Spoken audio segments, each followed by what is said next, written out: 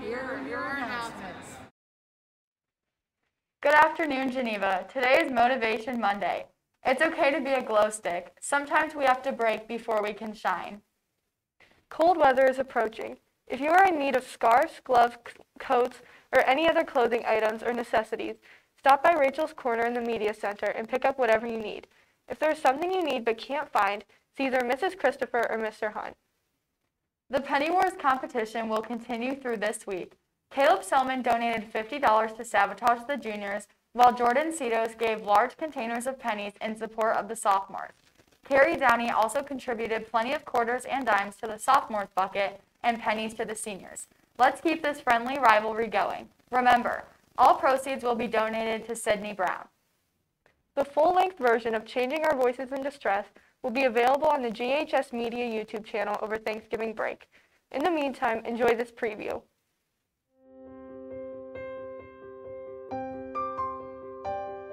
Oh, I love thee. Let me count the ways. Souls and homecoming dance and everything we ever dreamed of for our senior year. We didn't know that. They told us 3 weeks. We were supposed to go back in 3 weeks. Nobody knows anything.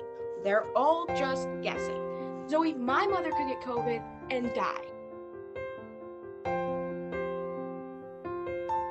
I worked hard for my senior year. I worked hard for my graduation. Have you been outside since March? I walk down my lane every day to get the mail out of the mailbox. I wear gloves and I use this grabber thing I swipe from my grandpa. It's pretty nifty, but not so good at picking up big cases of hand sanitizer. I make my little sister get those. Your little sister is like 8.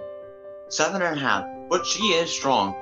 I make her wear gloves too, and then I spray her down with this homemade vinegar solution I found online. Vinegar? Well, I was using bleach, but she complained that it burned her skin, and bleach was easy to come by, my friend. This is utterly ridiculous. How can they have a ceremony at the Rose Garden with over 100 people, and yet we can't even have a musical with an audience of 47 people? How many times do I have to tell you to stop listening to Tally? She always makes things worse.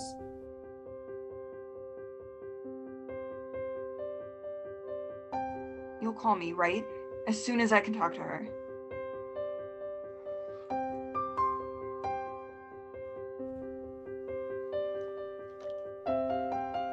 Hi, Vince. What's wrong? I was trying to talk to my grandma, but they moved her to a respirator.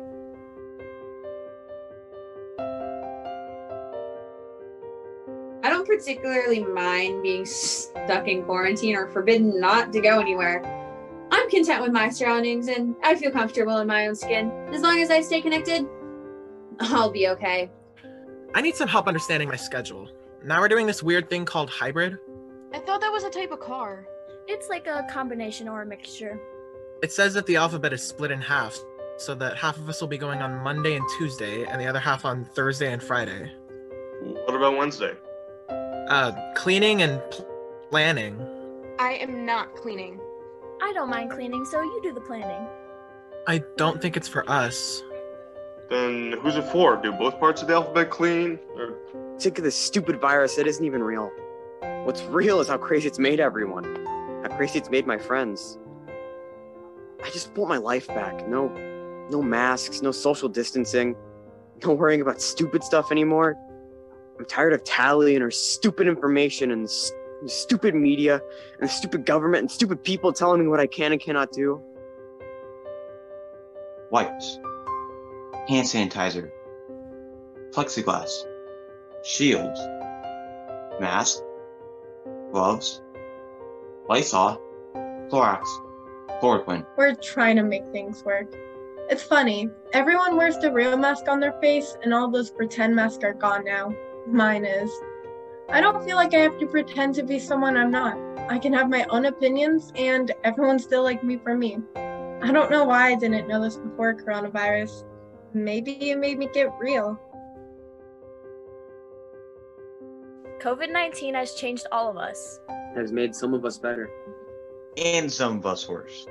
What we realized was that after we stopped listening to everyone else's voices, we could hear our own. Have a magnificent Monday, Geneva.